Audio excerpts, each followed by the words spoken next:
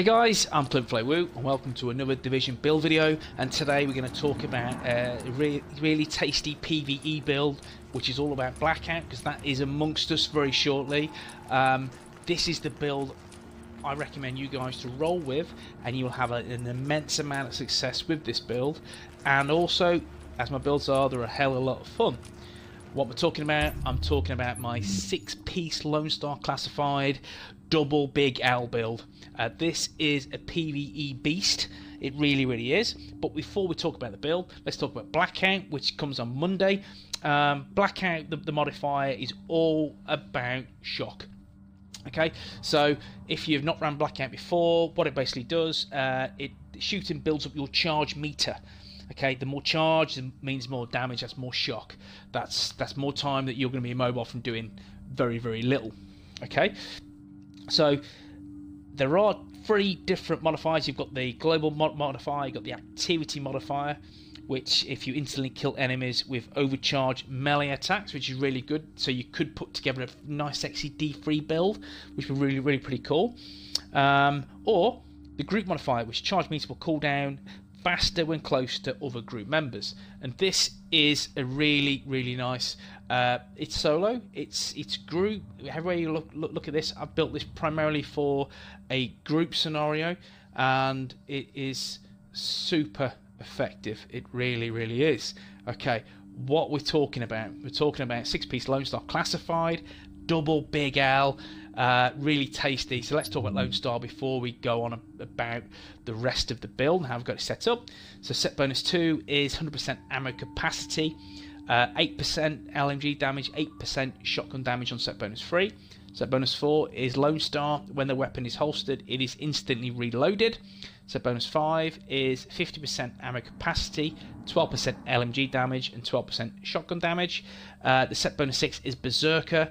When a weapon has 50% of its magazine remaining in combat, there is a 75% chance to receive a bonus that activates when the final bullet is fired from the current magazine. Once activated, the magazine is instantly refilled, weapon damage and the fire rate is increased by 30%. The bonus is cancelled by reloading, swapping weapons or exiting combat. That's Berserker. It is extremely tasty. You've probably seen my MG5 PvP build on Lone Star. It is really good. This has been switched around slightly, and this is designed for PvE content. So, how have I got this set up and built? So, to start with the chest piece, it is rolled into firearms with skill haste, health, ammo capacity, and the mods I'm rolling with are 2 electronics damage to elites. And again, as you see, I'm running purple mods.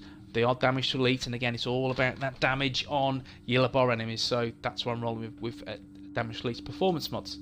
Okay, the mask is rolled into electronics with critical chance, damage to elites, and the mod I'm rolling with again is electronics damage to elites. The knee pads, it is rolled into firearms with health, damage to elites as a minor, bleed resistance and disrupt resistance. And you look in electronics damage to elites and a 5% support station healing speed as the performance mod.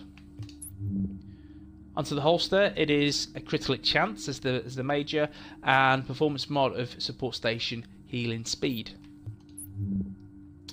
Glove wise, it is rolled into firearms with LMG damage, critical hit damage and critical hit chance.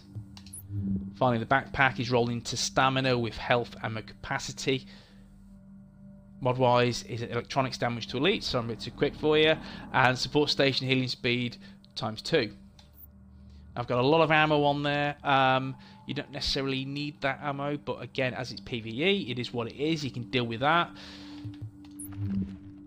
Weapons, big L. So the first weapon, as prepared, great from a distance, destructive, just absolutely dismantle the NPC's armor. And you've got cover shooter, which is every bullet fired at an enemy from cover increases weapon damage by 0.5% up to 50%. The bonus lasts for 10 seconds. Getting a kill with this weapon while in cover resets the duration.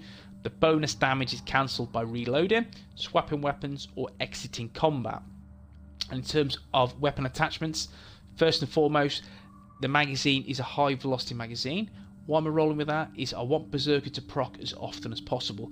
So if I attach a 120% magazine size on my Big L, I will have around about 120 obviously bullets in the clip. And again, I'd have to go eat half of that to see if Berserker's going to proc for me. I have to eat 50% of the bullets to see if Berserker's going to go. Now, if you have a smaller magazine, so for example, I've got this 11.5% magazine size, so I've got 61 bullets in my Big L, and all I have to do is eat 30. So I get half that way, and then I know if Berserker's going to proc, and if it's not going to proc, I can just press Y on my Xbox Elite controller, and that will switch to my second Big L. Pump out 30 bullets, and again, if I get that little icon at the bottom of my screen that says Berserker is procced, happy days, just keep firing. Simple as keep firing, and you will see that the weapon rate will go up by 30%, and that extra weapon damage as well. So definitely roll with a high velocity magazine. That will get you the optimum from Lone Star, so make sure you roll with that. Okay. Now, the other two attachments, the optics and the muzzle, all about crit hit damage and crit hit chance. I've got a headshot damage on the optics. My secondary Big L is determined, again, to decrease my skill cooldowns, get them back quicker. Ferocious, again, that's about damage to yellow bar and named enemies. And again, cover shooter. And my magazine, as is with my primary, 7% crit chance, magazine size and crit damage, because I want Berserker to proc as often as possible. Optics are all about crit damage and crit chance. Okay, we can take a quick look at the character sheet. We'll do it on both weapons. On the primary, 27% crit chance, 82% crit damage, 112% headshot damage, and damage to elites 43%, very nice. 15% enemy armor damage, that's through destructive. Now if we look at my secondary, that's 24% crit chance, 83% crit damage, 100% headshot damage. Damage to elites 53%, very tasty again, and there's no enemy armor damage, so don't have destructive.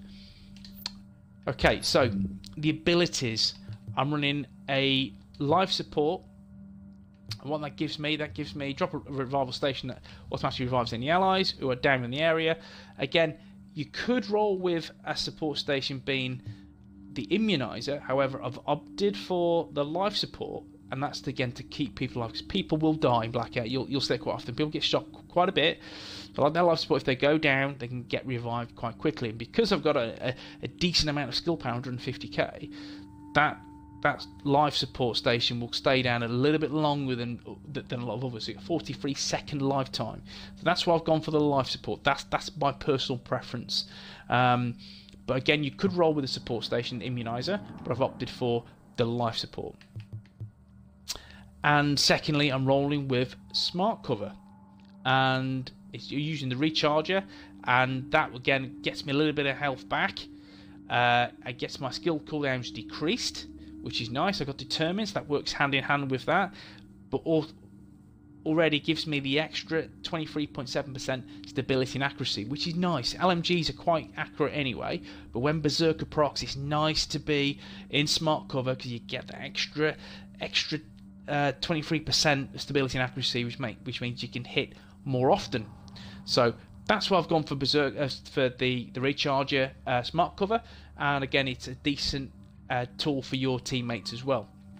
Now, in terms of talents, I've opted to go the entire skill tree of security, and for me, it's something that again I thought this is a bit bizarre, but I'll give it a whirl, see if it works, and it does work. It does work quite well. So I've used steady hands again, get into cover. So you get the extra 25% from smart cover anyway. So you get an extra 25% as well from steady hands for 10 seconds. That's nice. You also get precision, which is 12.5% critical chance, 25% critical damage. Really, really strong. This is better than a pulse. Then use this. And it's stopping power. Now, I rarely use this. In fact, I don't use this. Trialed it recently, and it does work in PvE. Now, suppress a hostile to increase headshot damage by 25% for 10 seconds. And it's all around being very savvy how you play with this, and quite intuitive. So as soon as, again, because enemies are going to be in cover, they're going to pop up, and when they do pop up, if you suppress a hostile, you will get 10 seconds of a bonus 25% headshot damage against NPCs. So this, in the right hands, is highly effective. So this would be great on a sniper build as well, in all fairness, for PvE. But my LMG, this will give me that extra 25% headshot damage, which is top tier. It really is. In this kind of game, it is really, really good. And one is none. Again, headshot hostile to have a 50% chance of not consuming the bullet. And it's all about more bullets, more damage. Simple as that. A really, really great talent to use. So, a little bit weird, a little bit bizarre, but I had a lot of fun, and it's very viable. I've tested it in challenging missions and legendary missions, this build. Even though I've got 4k stamina, and it does work. It seriously does, and it's super effective, and the damage output that you can deal is exceptional. It really, really is. So give this a whirl in a team, see what you think. In fact, set it up before Blackout, try it in a team, try it solo, see what you think. Come back to me if you think the build is trashed, then please say. But trust me, this is an extremely fun, viable, and a build that works. It really, really does. A great PvE build. If you want to see more builds like this, then please drop a like and drop a comment. Let me know what you think. But more importantly, please subscribe to the channel. There is a lot of Division content which is coming in the future. There's other games I'm going to introduce to the channel as well. But Division is the heart and soul of what I do. So guys, take it easy, and I'll see you soon in the DZ. Take care.